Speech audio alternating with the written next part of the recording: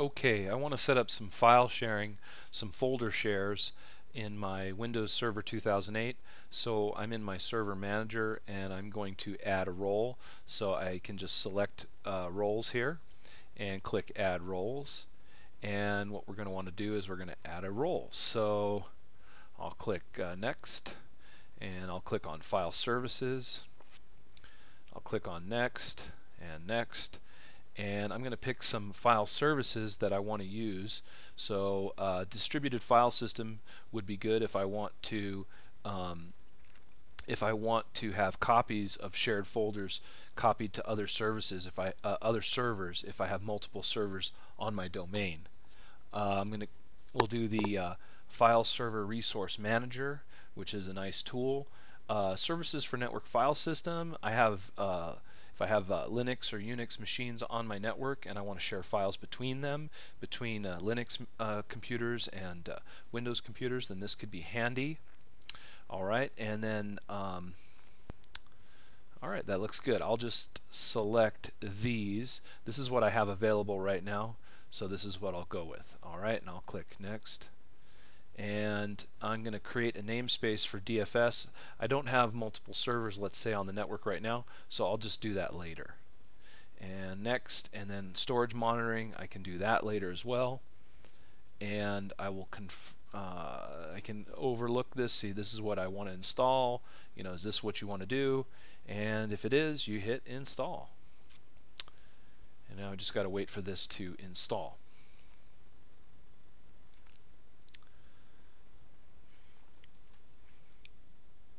Okay, I'm still waiting for this to finish the install. Alright, installation succeeded. So now I can go about and start using this new role. If I open up this role here, let's see here, there's file services. So now I have the file services role added. If I open that up, let's take a look.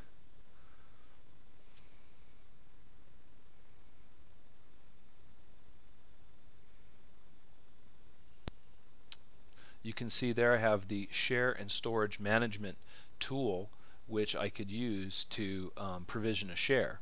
Now I've put a folder, a shared folder, folder that I'd like to share under my C drive. So let's see if we can use this tool to share that folder. So I'll click here, and I don't need this action window, so maybe I can get rid of it.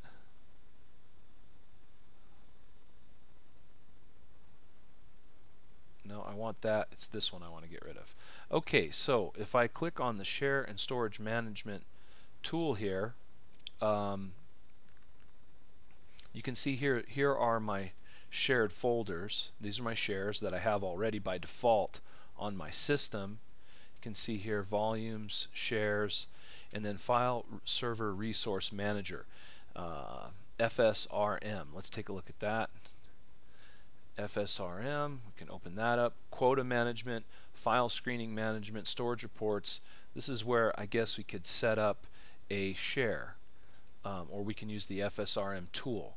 How about if we just want to create a share? What do we do? Maybe we can right click on this, provision storage, provision share, bingo. All right, I'll use that. And share location, let's go find it. I'll browse for it. Let's say under the C drive. There is the folder I created called My Share. So I'll select that, click OK, right, and hit Next. Do you want to change the NTFS permissions for this folder?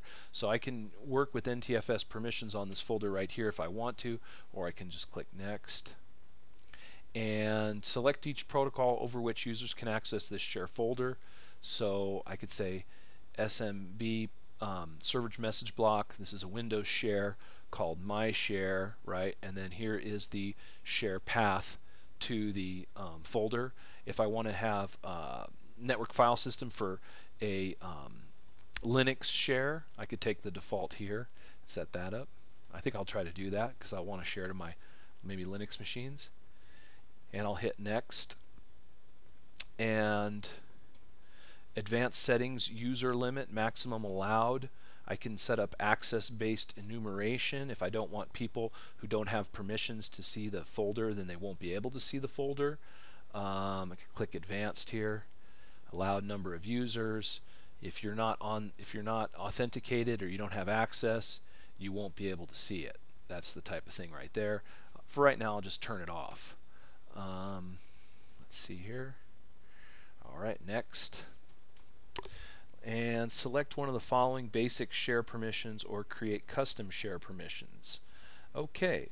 All users and groups have only read access. So I could set up special permissions here. Administrators have full control. All other users and groups have only read access. Okay, so I could select that, let's say, or I could set up some custom permissions right here and say, hey, I only want these specific groups to have access, and I could add those right here. Instead of everyone, I could remove everyone and add only certain users. I'll just go with this one. Administrators have full control. Every other user and group has read access. I'll click next. Authentication methods. If I want people to authenticate with, let's see here, allow unmapped user unique access. I'm going to just hit the default here because I'm a little bit newbie on this. Alright, and then once again there's the share path for the NFS permissions for a Linux host. Okay, read access, root access disallowed. Alright, that sounds good. I'll just take the default here. Next, quotas. If I want to set up a quota for it, you know, only so much storage, a storage limit, let's say, on how much people can save, 100 megabyte limit per, I guess, is that per user or total? This one reports to user, limit reports to user, 50 megabyte extension, 250 megabyte extended limit.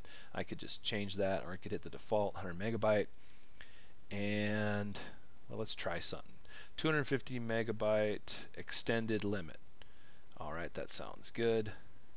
And of course you'll get a warning when it says here that they'll get an email warning or something like that when it's almost full.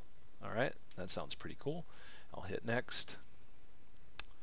And I could file screen here to block certain file types. If I wanted to block executable files, let's say, something that could be you know, dangerous to your network, or maybe just large file sizes that you don't want on there, you could do that if you wanted to screen that. If I want to have a DFS namespace, I could set that up right here. I don't have it right now, so I'll skip it. And here's my settings. Notice all these settings are configured basically for you using this kind of shared folder wizard. And hit create and success and hit close. And now if I click on the share and storage management, you'll see there it is, NFS and then SMB, and then there's my share and my share. So that's pretty cool.